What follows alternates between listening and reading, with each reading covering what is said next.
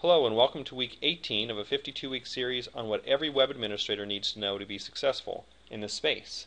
My name is Scott Forsyth, and today I want to talk to you about advanced applicationHost.config editing, or hacking AppHost, as I've titled it. Last week I talked about the configuration system in IIS 7 and 7.5 and how the files work together, including the distributed configuration system. So today I want to take that one step further and look at editing the most common file, which is applicationHost.config. First off, I want to say this really isn't that scary. It's actually fairly easy to do, and anyone can do it. Also, it's fairly common. I'll look at a few different situations here as to why it's useful to be able to just edit the files directly yourself. However, if you make a mistake, it can have a real large impact, and so I also want to cover it's important to understand the background and the impact as well. So let's get started. And so I hope if you haven't already, watch last week's video because I make some assumptions today that you've seen a lot of that and understand the configuration system. But applicationHost.config is our primary file that we want to spend time in today.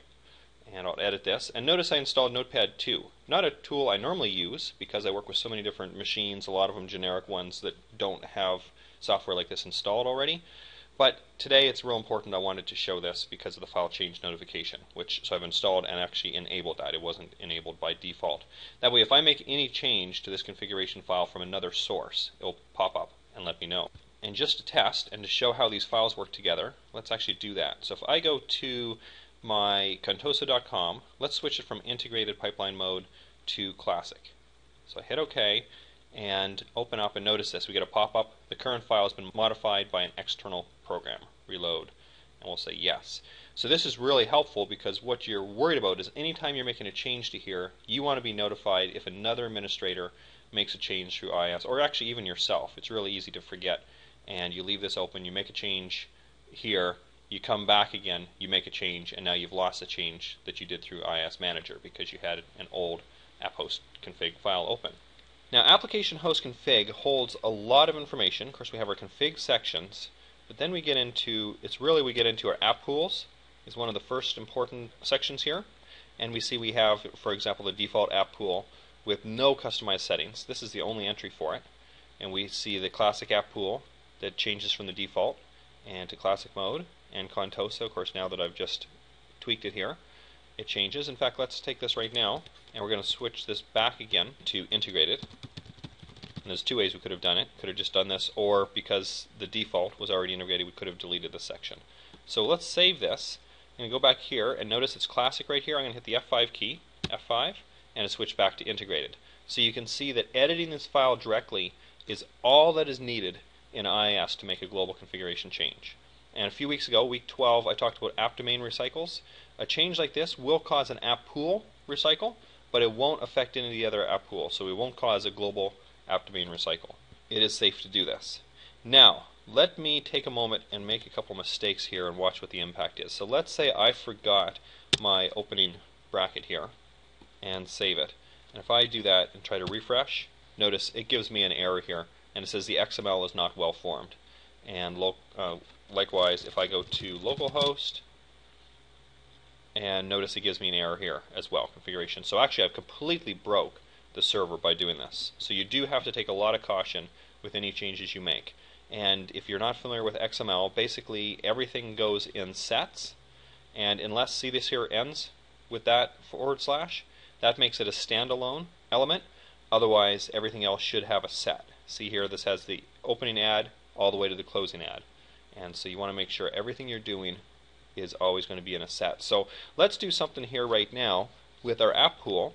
And I have an app pool called, well, first let's fix this and confirm that it works. So we'll save, refresh, and notice it does. And again, back here, if I do a refresh, it works. Okay, so what I want to do is go to this app pool here. I called app with credentials, and I use my username with the encrypted credentials here, which are pretty well useless just looking at it this way on purpose. And so what I want to do is create a copy of this app pool. Let's say I've forgotten what the password was.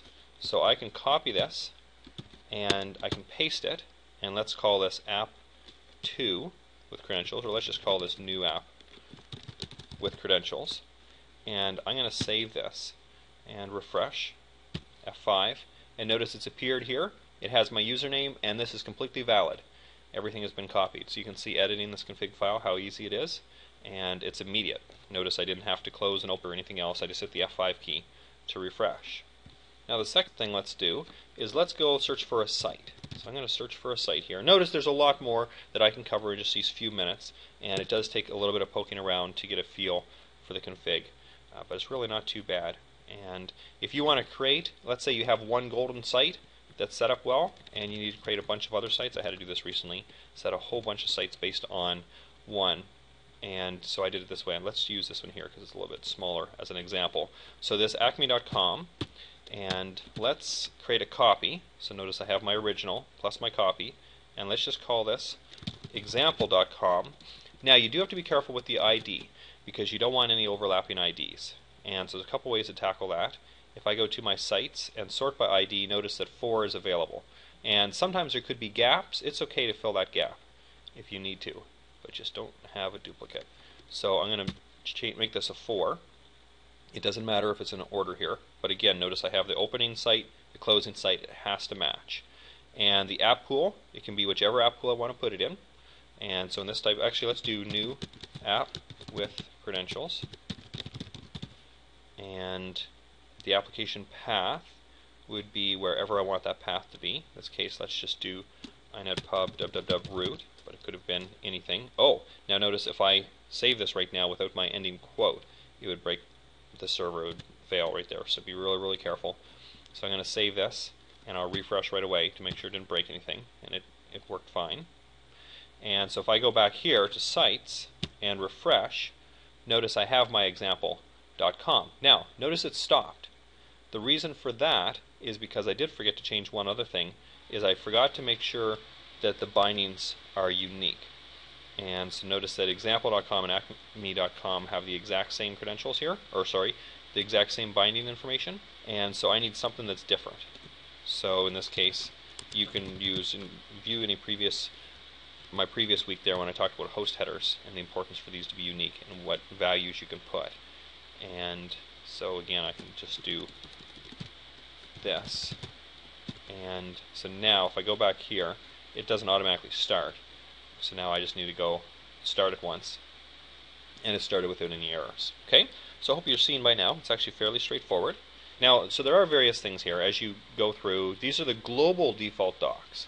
Generally, you don't want to touch them too much, but sometimes you do want to change a global setting. Notice here that you have your application defaults. It's possible that you can set some defaults here as well, and the same with site. Directory browsing. Be careful here, but let's say for whatever reason you want to set that to true. You could do that, and that becomes a global default. But let's go all the way down, do Control-N to our location section, and you can see it starts in here with example.orcsweb.com from before. But let's say our new one. Let's create a new location tag. And so now I have contosa.com. So let's actually set this to our example.com, and we're going to say our global compression. And actually normally this is not set. This is a leftover from kind of some prep I was doing a week ago. So you wouldn't normally see this in the config file unless we're doing something exactly what we're doing right now. And so I'm setting my URL compression to true, and let's say true. So we want compression to be enabled. And security flag, let's say we're going to require SSL here. So if I save that, go back to example.com and compression, notice they're both enabled.